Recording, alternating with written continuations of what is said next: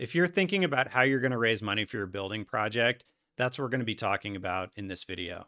Over the last 20 years, I've worked in and helped many other businesses raise money for their building projects to either start their business or expand their business. And even just recently, I've got several clients who are about to be asking for money or have just started the investment process of getting fundraising and have also closed investment rounds. And so this is a good moment to talk about what I'm seeing and some of the things I might suggest as you go about this. The first thing that I'll say is that if somebody is investing money, their job as an investor is to find things to invest in. So it's very easy to feel like you need them to come in and help you bring your project to life. And, it can feel like you're asking for money when in reality, you could look at it as you're offering them an opportunity. And it's the same with any sort of sales process, really, where if you're just offering something that is helping them reach their goals, it doesn't need to feel sleazy. It doesn't need to feel like you're sort of begging, borrowing, and pleading. Like that should not be what this is, because for the clients I work with, they're doing really cool stuff. They're doing projects that really matter to them. They're doing things that are changing the lives or helping benefit the lives of their users as well as their investors. So you are genuinely offering something. And I think that that's something that's easy to miss, especially for those of us that aren't used to asking for money or aren't used to sort of having a sales conversation with people where you're trying to understand what they're looking for, what you're offering, and just seeing if it's the right fit where something might come together where you're both excited.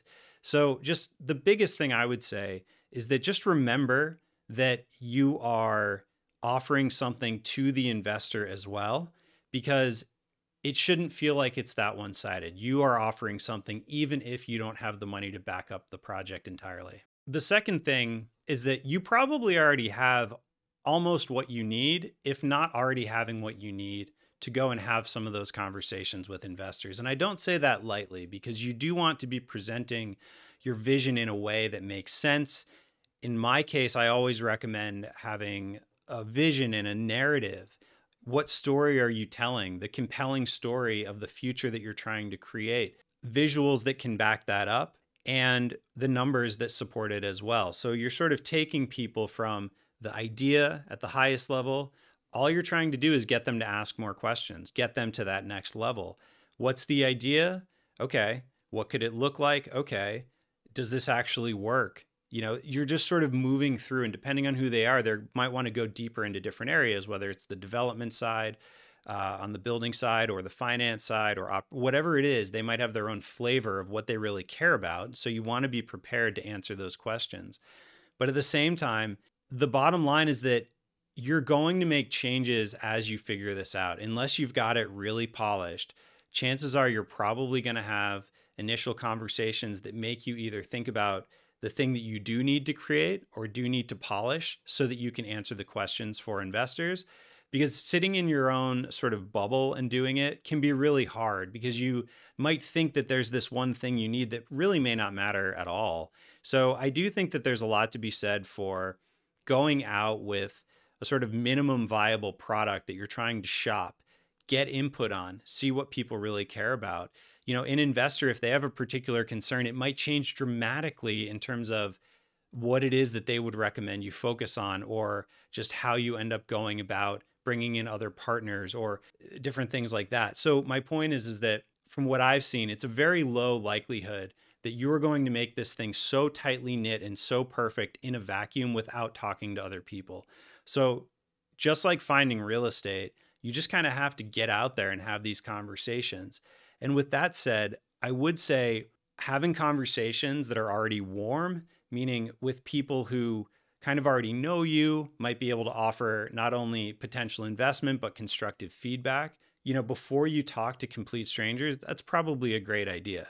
But my point is that you're probably closer than you think to being able to have those conversations. And by putting it off, you're not really helping yourself move forward. So I do think that pulling it together, giving it enough of a polish where you can present it as even as a sort of preliminary pitch or whatever, however you want to look at it. But getting it out there, getting feedback, especially from, sort of friends-ish or people who may be one circle removed from you, that's not a bad way to get going. And usually, from what I can tell talking with people, they're closer than they think. The third thing that I'll mention is the type of investor that you actually want to bring in. I've had people who are trying to raise money from a lot of different people. And often when it comes down to writing the check, they don't do it. And I think it can be for a lot of different reasons. And I think at the beginning of investment conversations, people are often way more sort of positive and, yeah, of course, I'm in. And then when it comes down to it, are they actually writing the check? What often ends up happening is you'll find one or a very small group of investors who really gets it and cares about the same things that you do. And this is why I like working on projects that really matter and with founders that really care about what they're doing, because there's a story there. There's an experience that you're looking for, an investor who either understands that, has lived it, or at least knows enough about it to want to be a part of what you're offering as a solution, as a vision for the future. And this is the same thing as in real estate, where certain landlords just aren't going to care about what you do. You have to find the right fit. The word fit is what I use in so many different areas, because if you don't have the right fit, you're not going to find the right person who can really help you pull the whole thing together and make that investment and, get you what you need to get going. But when you do find the right fit, they can be a real partner, not just money, but they can be a real expert and advisor in helping you get where you need to go. And the last thing I'll say is that anxiety that you're feeling, this book, Life Enhancing Anxiety, is a book that I recommend a lot. And there's a quote I love. It's the very first quote, and it's, freedom and anxiety are two sides of the coin. There's never one without the other. And that's from Rollo May. And this is really the key, is that anxiety that you're feeling is a sign that you're doing something cool. You're doing something that it may be new for you. It's definitely challenging.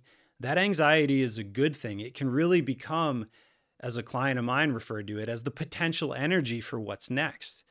It can be crippling and debilitating too, if you let it.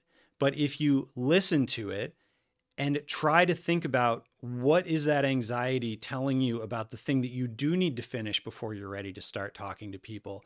Or is your anxiety actually just getting in the way of pitching a package that you already have? It might be good enough. It might have been good enough 6 months ago, let alone now.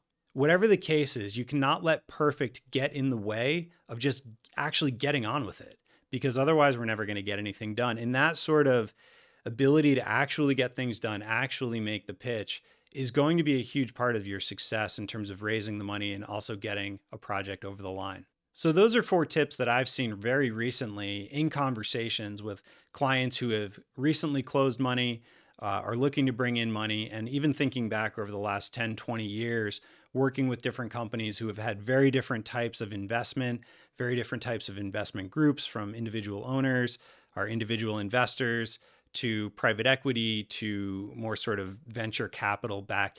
So my point is that these are just some tips from conversations recently, and I hope that's helpful for you. And if it is, I'll see you in the next video.